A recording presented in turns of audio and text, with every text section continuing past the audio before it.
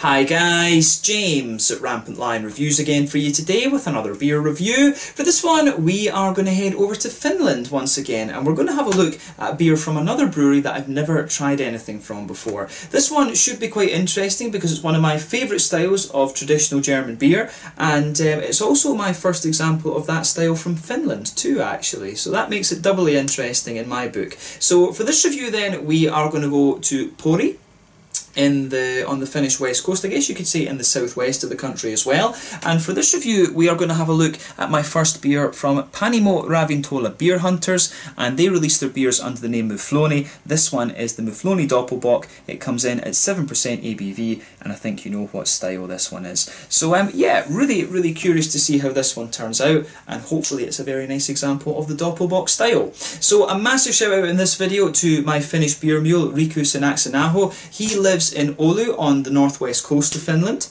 and thanks to him you will be seeing a steady flow of Finnish beers on the channel over the next months and years and things like this actually, so definitely looking forward to reviewing more of these. This beer came from Riku box number 1, which if I'm remembering rightly was either April or May of this year, 2020. We've still got a few of the big boys to review from that box, but box number 2 is already well underway. We've got some really nice dark beers for that one already, and then later on of course Riku will add some IPAs and sours and things like that to it as well. But yeah, huge shout out to Riku and a massive thank you to him for making these Finnish reviews possible. It's really cool to try beers from Finland because they are so difficult to get, and a big thank you to him as well in this video for helping me out with the notes. He's helped me out with quite a bit of the research for these Finnish beers, mainly because the Finnish language is so difficult actually. Beautiful sounding language, but just, you know, crazy to try and comprehend actually unless you're a native speaker. But yeah, really looking forward to this one. Always nice to review some Finnish beers for you here on the channel, and I hope that you guys watching over there are enjoying them. Do let me know some other examples of Finnish Doppelbocks as well, and fingers crossed I can review some of those for you in the future as well. So yeah, as always with my reviews then, I'll tell you a little bit about the brewery before we taste the beer. If you want to get straight to the tasting, just fast forward. All the usual links are in the description below. That's the brewery website, the link to my other reviews that hopefully I can do in the future from Panimoravintola Beer Hunters. This is the very first time I'm trying one of their beers, as I mentioned. There's all the usual social media down there as well. If you want to see more reviews, do please consider subscribing to the channel. The whole channel of course has a geography based tagging system, so you can go into the home page and search for beer based on country, city, state, county, province, prefecture, whatever it is you happen to be interested in. Do check out the playlist of beers from different countries. There is one there for all the Finnish beers that I've reviewed for you.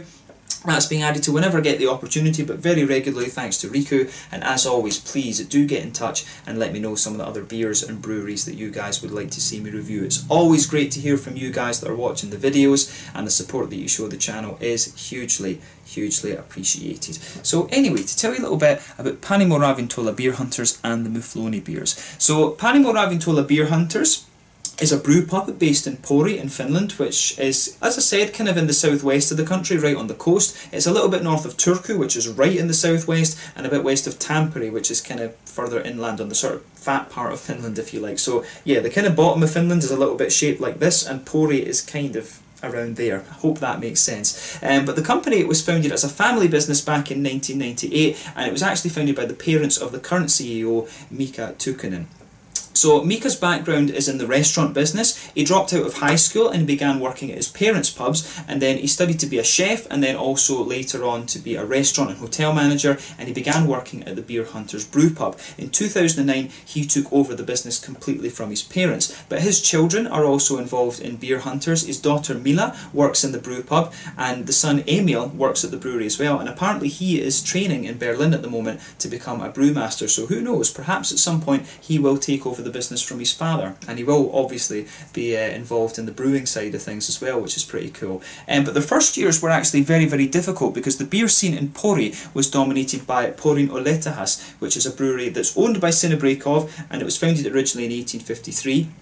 And the people in Pori were actually just, you know, very proud of this brewery, and it produced a lager called Karhu, which I'm sure actually I've seen over here in Sweden actually. I'm sure we get that one through Systembolaget, so it is quite a big beer if we're getting it over here. But yeah, these guys just kind of dominated the market in Pori, and Sinebrekov of course are one of the big companies in Finland actually. You might have seen me review the Sinebrekov Porter a number of years back. That must have been what, about 2015 or so that I would have reviewed that for you. I think that was just after I That was, I think that might have been just after I came to Sweden, actually, if I remember rightly. But yeah, basically for a long time the Finnish beer market, as many other countries were, it was dominated by the big boys. But what really caught people's attention was that the Beer Hunters Mufloni Stout was named the best beer of the Helsinki Beer Festival back in 2000. And this really started to change people's views about beer hunters, and the locals really started to support them, and the business started booming. So at the brew pub, they obviously have their own small brewery. They've also got a distillery there, which was added in 2001,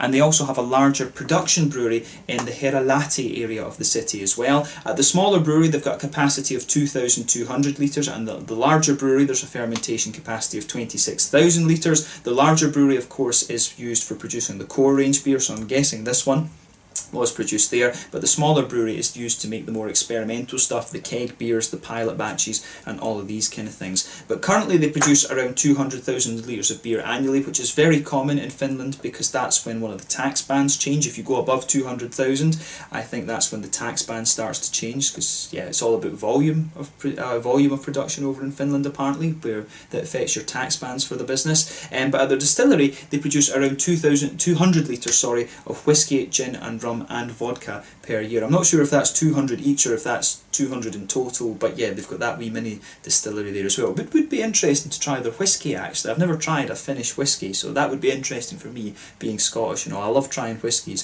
from different countries as well. But from 2012 to 2014, Beer Hunters owned a restaurant which was called Ravintola Panimo. This was located at the old premises of Sinebrykov's Karhupanimo brewery, and Beer Hunters also bought the equipment from Karhupanimo, which allowed them to expand the business, and this is currently used in their larger production brewery. But after quitting Ravintola Panimo, they built their new brewery in Heralahti, as I was saying to you earlier. But their beer is sold under the name Mufloni, as you can see, and this comes from the Muflon sheep that are living on a little lighthouse island which is called Sepi, and you'll find that just off the coast of Pori, actually, just in southwest Finland. I don't know if anyone still lives on the island or whatever. I couldn't really figure that out when I was looking at it earlier, but yeah, it's named after these Mufloni sheep, actually. I wonder if they eat those, because in Scotland, of course, we eat all the different kind of sheep, so I'd be curious to know that as well. But as of September 2020, when I'm filming this review for you, these guys have apparently produced around 300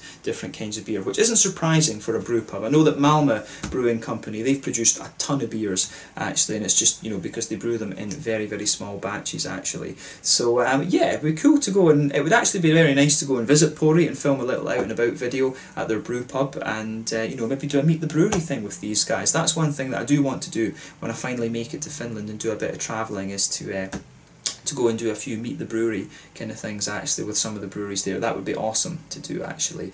So yeah, that's all I can really tell you about Panimoravintola Beer Hunters for the moment and their Mufloni beers. If you do want to learn more, you can check out the brewery website. You can follow them on Facebook and Instagram to keep up to date with all the latest goings on, and you can of course check out the Rate Beer, Untappd and Beer Advocate pages to learn more about all the different beers that these guys have done. So yeah, let's get on and actually have a taste of this beer. Huge shout out again to Riku for helping me out with the research for this brewery as well. So yeah, as you can see, this one has a really nice little bit of artwork on it. You can see the M, of course, is designed to look a little bit like a sheep's head because of the Mufloni sheep, I should say.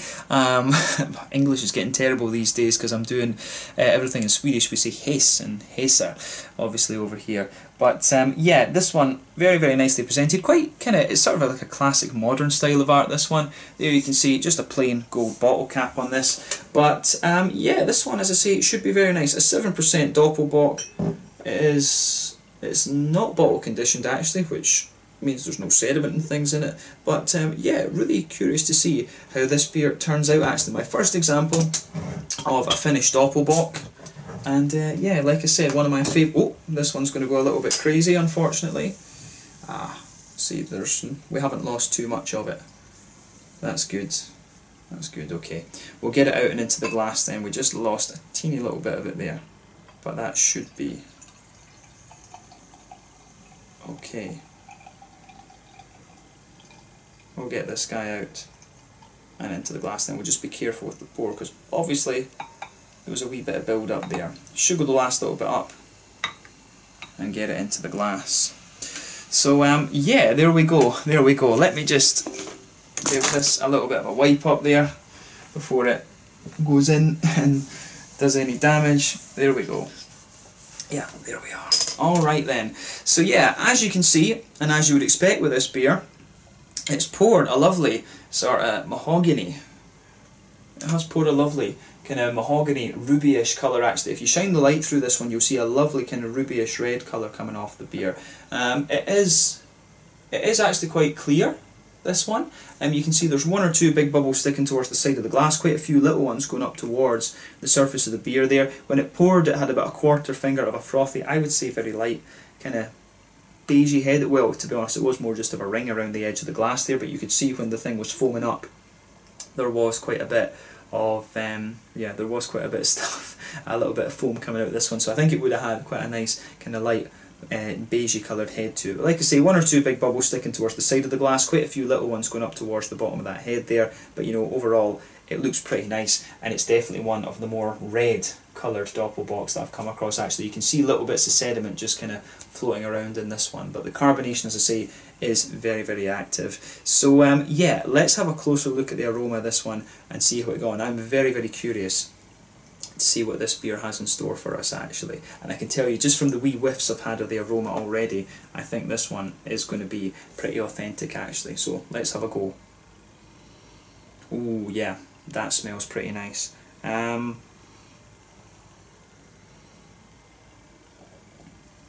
Yeah, for a Doppelbock, it's got quite a reserved aroma. I mean, you really have to take this one in, I think, to get the big brown sugary notes out of it. But yeah, it is actually, once you get those aromas, it comes across really authentically, which is nice.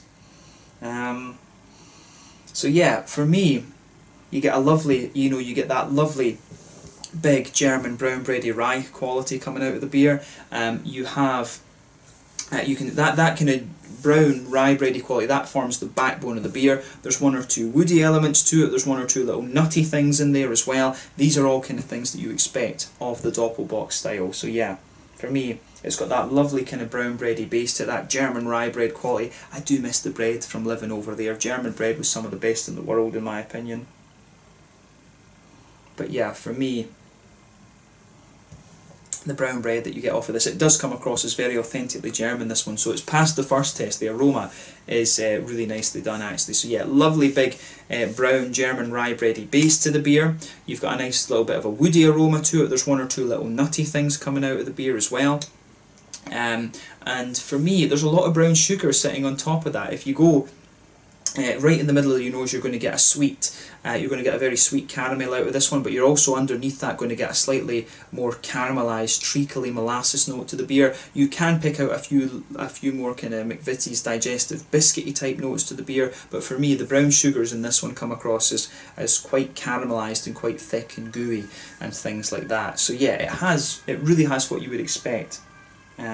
This beer, lovely bready base, good mix of brown sugars in there, bit of biscuit, few nutty and woody undertones, and like I say, that's exactly what you would expect of this beer style in its malt base. So yeah, on the hoppy side of things then, you do get a little touch of earthiness out of this one, and it is that kind of very smooth, it is that very kind of smooth, light, noble earthiness that you would expect. There's a good little bit of floral aromaticity out of this one, and it's quite smooth again. Like it's definitely German noble hops that will be in this. I would guess that it will be German Northern Brewer that's in this, and that, you know, I can tell from the fruity notes and from the way that the kind of grassy and floral characters come out of this beer. It's just something, you know, it's just something you pick up when you like the style so much. You start to learn what hops and things are in it. So this one is, you know, I'm pretty sure this has got German malt, if not Finnish malt, and some nice German hops in it. So this is great. But yeah, for this one, you do get a bit of that kind of floral quality, and you get a nice bit of floral aromaticity. There's a bit of a lighter kind of grassy note to the beer as well.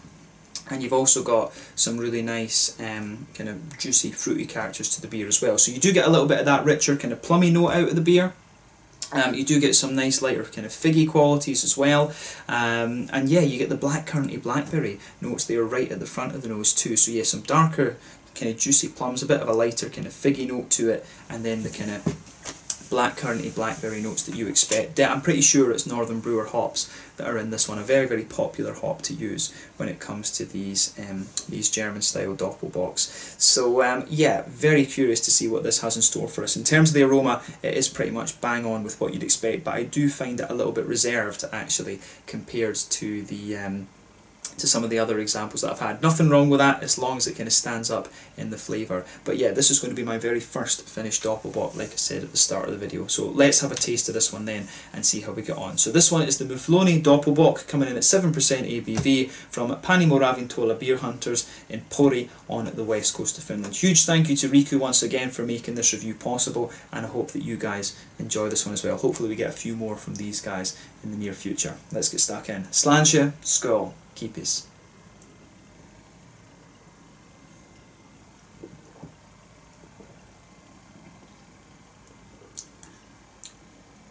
Oh yeah, that's nicely done. That is nicely done. And one of the things that you will always get with these beers is you always get differences in the mouthfeel. You know, if you try the Doppelbock, for example, if you try the Corbinian from Weihenstephaner, you know, I remember that one being quite, it had a really nice, I remember it being quite biscuity, actually. Whereas if you go to the Assam Bock from Weltenberger, you know, that one is definitely really, I remember that being quite dark and treacly and molasses, whereas if you've got the Eyinger, it's actually very kind of bright. The Eyinger Celebrator, I remember that being a bit brighter in its brown sugars. And you know, the mouthfeels of these beers are all different as well, and it's exactly the same when you have a look at these beers from other breweries actually. The one mistake I've noticed that some breweries do with these is they put a bit of chocolate malt in it, and I think the malts that you get on these ones, it is more brown sugars. I always find that if they put a bit of chocolate malt in it, these beers just don't taste right. But this one has, this one is spot on in terms of how the malt base goes together. This is a really nice, authentic one, and that's how we should rate these Doppelbock beers. You want them to be nice and authentic. You want them to be really well done like that. You don't really want anything kind of madly surprising from them, but you want them to be well done, authentic, and you know, kind of to the point with the style. Because we need to remember the Doppelbock is a lager beer actually. It's basically a very, very strong Dunkel actually. So yeah, these beers, it's a cold fermentation, so it's a lager beer. So yeah, basically a very strong Dunkel lager actually. And you know, Scottish sweet tooth, this is probably why I like the Doppelbock so much. I actually can't quite remember what the first one I had would have been. It might well have been the Corbinian from Weihenstephaner. I think it might well have been that one actually.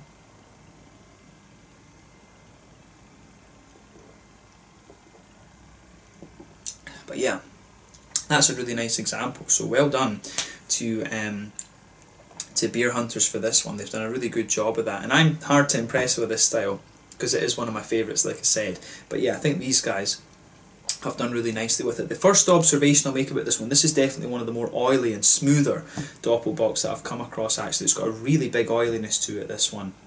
And it's almost quite slick in its mouthfeel as well, which is quite interesting. Like I say, you get all these different nuances when you go from brewery to brewery. But yeah, let's try and break down the flavour of this one then. So straight away with this beer, middle third of your palate, back third of your palate, you'll get that lovely kind of smooth brown bready quality. That blankets the middle of your tongue. The further you go into the aftertaste with this one, you will feel that it develops into quite a, you know, a kind of brown bready, bread crusty type flavour. It's almost like German rye bread, like I said to you before, and that just, you know, that sits there throughout the whole flavour of the beer. It really lingers there. It is like the anchor, the kind of linchpin that holds the whole beer together, and I like that about this. I do like these beers to have a bit of that brown rye bready type quality. So if you go to the front corners of the palate, then you go diagonally backwards, you get like a kind of, you do get a few of the woody notes to the beer. And if you go to the very centre of your palate and just move a little bit further forward, you will notice this kind of slightly nutty flavour just gradually developing out of this one. For me though, yeah, the nuttiness I think is a bit more obvious than the woody qualities, to be honest. I think the nuttiness actually, I find that really starts to build the further you go into the aftertaste with the beer. And this is just the base, the very base of the beer we're talking about actually. On the back third of your palate, you can feel it does gradually kind of thicken up a little bit. And you do get a few more kind of grainy notes on the back third of your palate as well, which is kind of normal. You do get a little touch more grainy and spicy in quite a lot of beers on that back third of your palate. But then yeah, the middle third of your tongue, is where you get a lot of the complexity out of this one, so you can feel the different layers of the brown sugars really just building up in this beer. So let's have a look at that side of it now.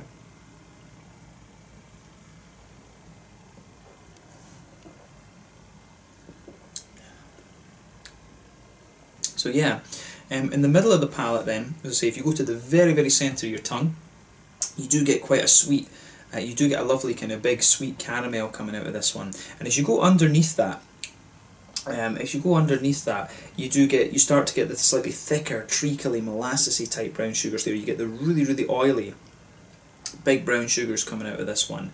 And yeah, you get the nice kind of, as I say, it's nice sweet caramel on the top, the big oily, really big oily, highly caramelised treacle and molasses notes coming out of it as well. But yeah, this one, I think that really kind of, the sort of layers you get in the brown sugars of this one are really very nice actually. I really like how that goes together. So yeah, for this one, dog going crazy, somebody's coming home. But yeah, for this one, as I say, lovely sweet caramel in the middle, the big, thicker, more caramelised brown sugars just a bit underneath, and then it does feel that kind of on top of the breadiness there's a bit of that McVitie's digestive sort of thing. It's almost as you move out from the centre, very centre is the sweet caramel, you get more of the caramelised brown sugars, the treacle, the molasses sort of things, as the Americans would call it, as you go further out, and then you get a wee bit of that McVitie's digestive biscuity sort of thing kind of sitting on top of it as well.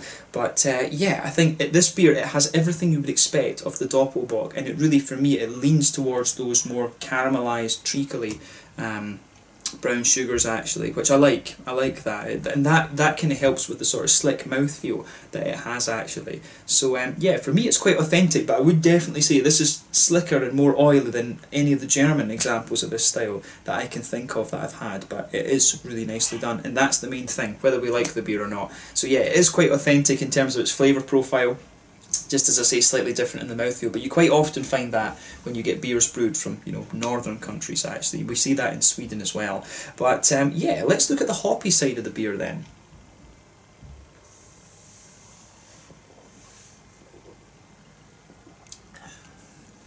But yeah, in the back corners of the palate then, you get a nice little bit of earthiness coming out of the beer, and it's quite a smooth earthiness. You know, it's that typical German noble earthiness that you'll get from the Hallertaus, the Tittnangers, whatever. But yeah, as you move further forward, it gets a little touch herbal, and as you reach the front corners of the palate, it's got a nice little bit of floral aromaticity to it. As you move just round the front curve of the tongue, it's a little bit lighter and more grassy, and these are all the things that you would expect of this beer style. So yeah, on that front third of your tongue, that's where you get the nice oily bubble where the juicy fruity esters start to roll their way out of the beer. So if you go to the very back of that kind of front third of your tongue, you will feel that between the middle third of your palate and the kind of the back, the kind of front third of your tongue, you start to get, there is a good bit of a kind of toasty, you do notice there is a bit of a really toasty bread crusty thing there that forms the border, but then as you move in front of that, you get the more juicy kind of plummy notes to it. There's maybe a little bit of a kind of pruny or even cakey, you know, sort of like almost Christmas cakey type quality there on that border region. Yeah, it's a little bit like that. But yeah, you get that kind of plummy, pruny type thing coming out of this one. As you move further forward on that front third of your palate, it's a bit more kind of figgy. Then as you reach the kind of front tip of your tongue, it's just a little bit more oily, and that's where you get the kind of blackcurranty, blackberry sort of flavours in there. I'm pretty sure it's Northern Brewer that's in here. The other thing that it could be might be like Eureka.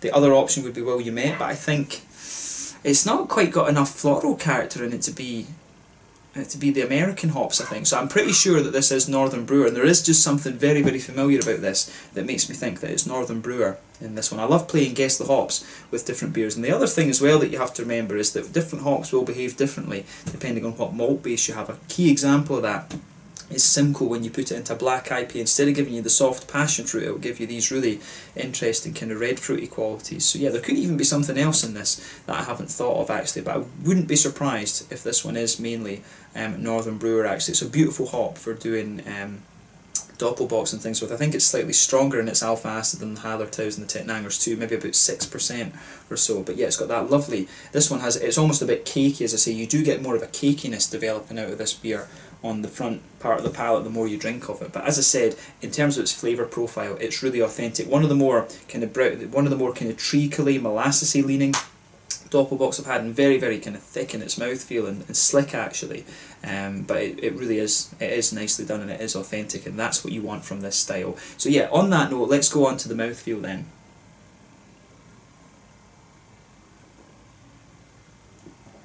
So yeah, as I said to you, very, big, oily, kind of slick mouthfeel. In terms of its body, what would we say? I think this is the kind of bottom end of full-bodied, this beer. Carbonation is very, very smooth in this one.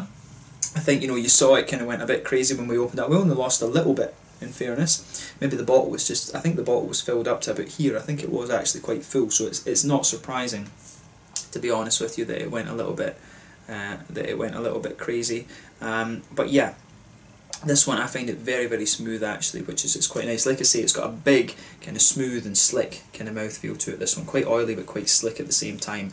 In terms of its IBUs, it's a little bit difficult to say with this one because the earthiness does have a good little bit of bite to it. You do get a few kind of drier, grainy notes building out of this beer in the middle of the palate as well. I will say that about it. You do get more kind of dryness building out of this one. I think it's probably about 25 IBUs, something like that. It's not going to blow the head off you in terms of IBUs by any stretch of the imagination, but I would say, yeah, compared to some of the other ones I've had, it does have a bit more graininess to it that builds the further you go into the aftertaste. The earthiness is perhaps a wee bit stronger as well. But like I say, malt base has a lovely kind of bready, kind of graininess to it as well. You've got some lovely kind of brown sugary notes coming out of the beer. That gives the beer the big oiliness that you expect, and you've got a good kind of slightly juicy but mainly quite oily fruity character coming off this one as well. The kind of blackcurranty, blackberry notes, they linger there into the aftertaste, but you get the lighter kind of figgy and slightly cakey notes coming out of this beer as well. But yeah, I think this one is really nicely done, so I'm going to say thumbs up to Panimoravintola Beer Hunters for this. I think they've done a really nice job of this. So yeah, I definitely look forward to trying a few more of their beers actually, and I will be talking to Riku and seeing what else he recommends from these guys. It'd be cool to go and visit their brew pub as well actually. If they've got loads of different beers in there, that would be pretty awesome. I love going and filming out and about videos as well actually, so fingers crossed that is something that we can do at some point in the near future. I need to talk to my dad about going to Finland. The whole COVID-19 situation threw that up, because I think we were going to look at going next year at some stage. I would love to go to Finland and do some touring about and things like that. So yeah, hopefully we can get a few more Finnish beers and stuff like that and see a few more places. I'd love to do some out and about filming and some meet the brewery things and stuff like that. So yeah, Beer Hunters, if they're doing German styles of beer, these guys could be very, very interesting to talk to as well. So yeah, let's leave it at that for this review then. A really nicely done German Doppelbock for me. Definitely quite treacly and molasses leaning, really kind of slick and oily in its mouthfeel, but a really nice example. So yeah, thank you to Riku for recommending this one for me. I think this is actually the first Finnish lager that we've reviewed in this box as well, if I remember rightly. We do have a bock beer to have a look at as well, so that may well be the next one that we review on the channel, so keep your eye out for that. You'll see that maybe in a week or so. But yeah, let's leave it at that for this one. So this one was the Mufloni Doppelbock, coming in at 7% ABV from Panimoravintola Beer Hunters in Pori on the west coast in Finland. A huge thank you to Riku once again. I hope you guys have enjoyed this one. Let me know your own thoughts on the beer in the comment section below. Let me know what your favourite beers are from Beer Hunters and Mufloni as well, and we will see what else we can review from these guys in the future. I do think that I fancy taking a look at that stout though that won the beer festival, so yeah, I'll ask Riku about that one and see what he thinks. But yeah, thank you again for watching my reviews. Check out all my social media, check out Beer Hunters and their Mufloni range, and I will catch you guys very soon. Thank you again for watching. Slanja, School, Keepis. Make sure you check out Panimoravintola Beer Hunters and their Mufloni beers from Pori on the west coast of Finland. Keepis.